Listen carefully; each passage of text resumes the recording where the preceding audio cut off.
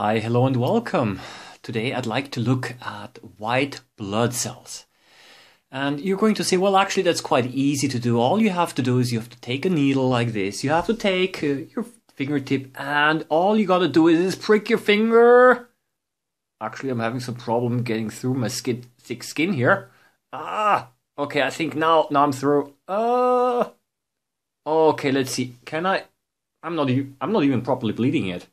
So, honestly, there has to be an easier way, and I'm really happy to tell you, yes, that I found an easier way, because over here on my wrist, I've got a little infection, okay? And there is some pus in here, and what I'm gonna do now is, I'm going to try to look at this pus here, okay?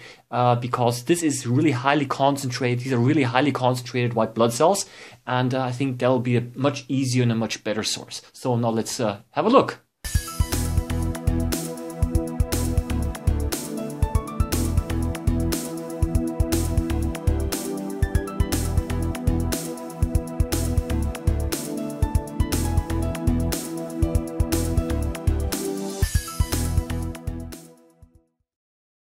I have the little infection over here. It's already a few days old, and what you can see is that there is a little bit of reddening here, okay?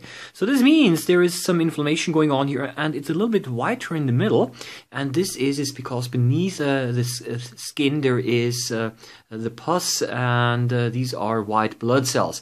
And all I have to do now is I have to kind of scratch the surface a little bit to extract the pus. I'm going to use my little needle again over here, and then I'm going to collect the pus on the slide over here, and then we can have a look at it under the microscope. So let's go for it. Okay, everything has been disinfected, of course, and let's try to simply scratch the surface a little bit.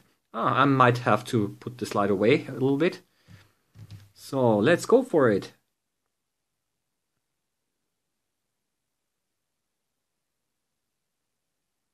Yes, and we can already see, I'm moving a little bit closer over here.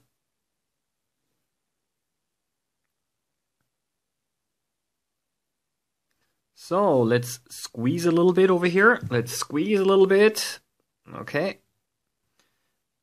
And now let's collect the white blood cells by spreading it over a slide. I turn the slide around. And we can now have a look under the microscope. I'm going to add a drop of water first, however, to dilute the white blood cells a little bit.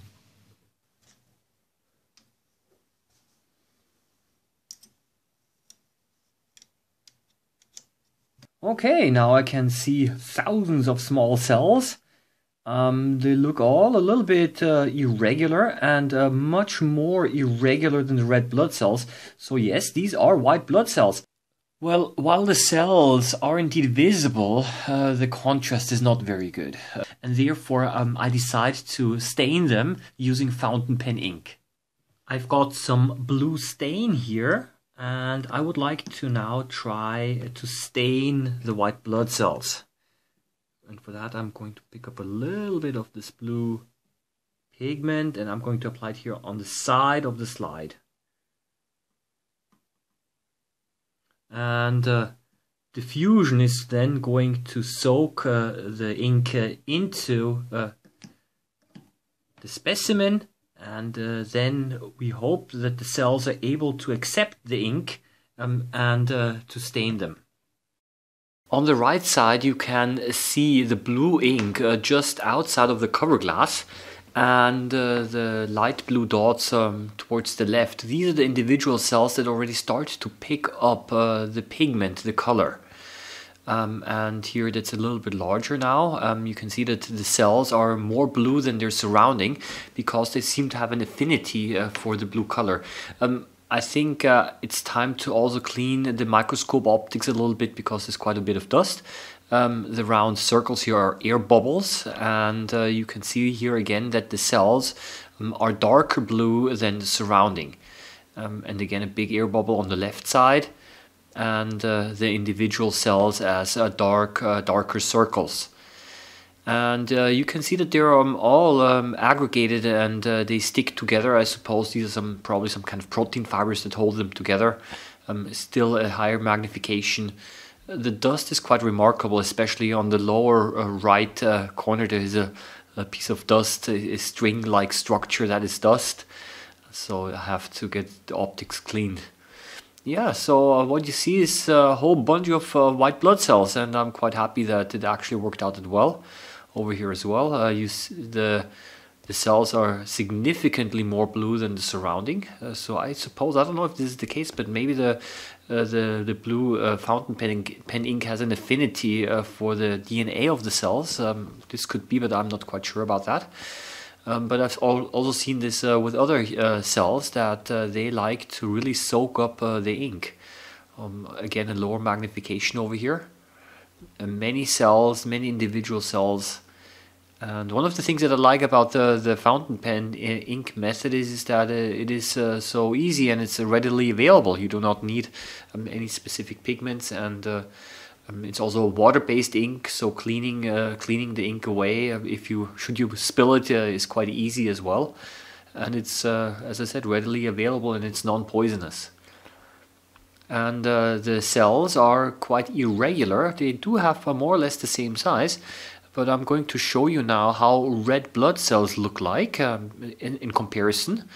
The red blood cells are much more regular. So these are our red blood cells. That's a permanent slide, a commercially made permanent slide. And the red blood cells are a little bit flatter, and because they have dried on the slide, you can see that their shape is a little bit also not quite as round as it could be. And one of the things that I just want to say is that while there are a whole bunch of red blood cells here, there are occasionally also white blood cells, but they're kind of more difficult to find. And therefore looking at PUS is a little bit easier to see white blood cells. Yeah, and now I have to clean up the whole mess here. Well, it's also part of the hobby. Okay. The slide, I'll be throwing it away. I'll dispose of that. But what am I going to do with the tweezers? It has been in contact with infectious material, so I need to disinfect it. And I usually do this by washing it a little bit in concentrated alcohol. And then to burn away the organic material, you want to move away the flammable alcohol. I usually burn it off. Okay. I don't know if you can see the small blue flame, but that should actually do it. Okay. And it's not hot enough to damage the steel, but it is hot enough to burn all the cells away and all the bacteria and all the pathogens. Well, that is pretty much it for right now. I hope, as always, that you kind of enjoyed this video. I know it's not always a very attractive sight to see pus from a wound, but I think it's nevertheless quite interesting. And I wish you, as always, a happy microscopy, and have a nice day.